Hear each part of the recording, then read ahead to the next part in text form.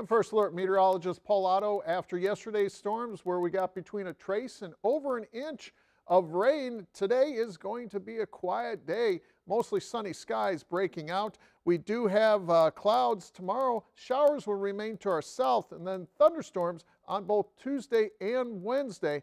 Our severe storm threat is isolated on Tuesday and also on Wednesday before we have a calm rest of our week. It's a 10-day forecast shows that we have cooler temperatures once the front goes by on Wednesday, late on Wednesday afternoon.